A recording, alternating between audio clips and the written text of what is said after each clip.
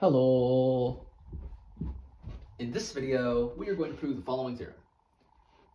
The arctangent function is a strictly increasing function.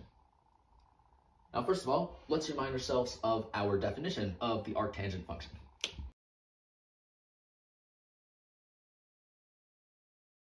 Let R be any real number and consider the following sequence. Then, we have shown that the sequence 2 to the n Rn converges. And we defined the value that this sequence converges to be the arctangent of R. And some properties we proved about the arctangent function include the following. If R is greater than 0, then the arctangent of R is greater than 0. And if R is less than 0, then arctangent of R is less than 0. We also proved that the arctangent function is an odd function, which means we proved that the arctangent of negative R is equal to the negative of arctangent of R for all real numbers R. And another thing that we proved was an addition formula, which is the following.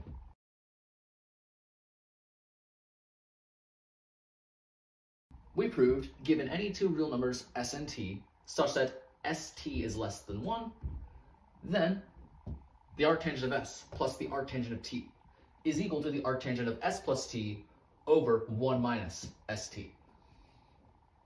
Okay, so now let's get into proving this theorem. Now, we're trying to prove that the arctangent function is a strictly increasing function. And what that means is, we're trying to prove, given any two real numbers x and y, if x is less than y, then the arctangent of x is less than the arctangent of y.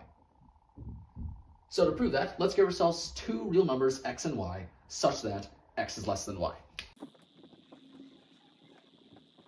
From here, we want to show that the arctangent of x is less than the arctangent of y. To prove that, we're going to split this up into two cases. Either negative xy is less than 1, or negative xy is greater than or equal to 1. Let's first consider the case negative xy is less than 1. In this case, we're just going to apply the arctangent sum formula. We'll take s to be negative x, we'll take t to be y. With this choice of s and t, we have the arctangent of negative x plus the arctangent of y is equal to the arctangent of negative x plus y over 1 minus negative x times y.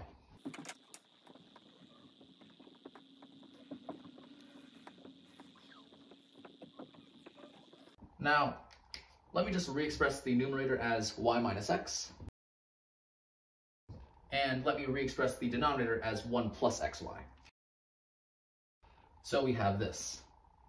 But then, let's notice, since x is less than y, certainly y minus x is bigger than 0.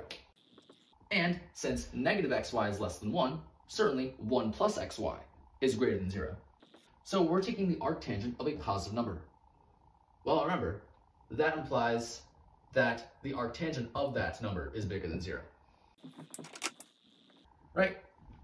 But then, using the fact that arctangent is an odd function, we know that arctangent of negative x is equal to the negative of arctangent of x. So we have that 0 is less than negative arctangent of x plus arctangent of y. So now, let's just add arctangent of x to the other side. And so we have that arctangent of x is less than arctangent of y, which is exactly what we wanted. So this completes the case where negative xy is less than 1. Now let's consider the case where negative xy is greater than or equal to 1. Well then, if we multiply negative 1 on both sides, we get that xy is less than or equal to negative 1, which is less than 0. So since x times y is less than 0, this tells us that x and y must have opposite signs. In other words, either x is positive and y is negative, or x is negative and y is positive. Those are the only two possibilities. But we must have that x is negative and y is positive, since x is less than y.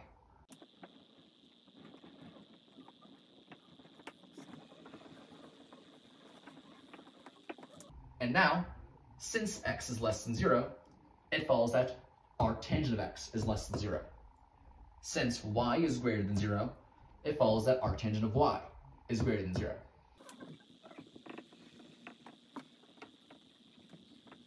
And so we see that arctangent of x is less than arctangent of y. And so this completes all cases. What we see here is, given any two real numbers, x and y, if x is less than y, then arctangent of x is less than arctangent of y. And that proves that the arctangent function is a strictly increasing function.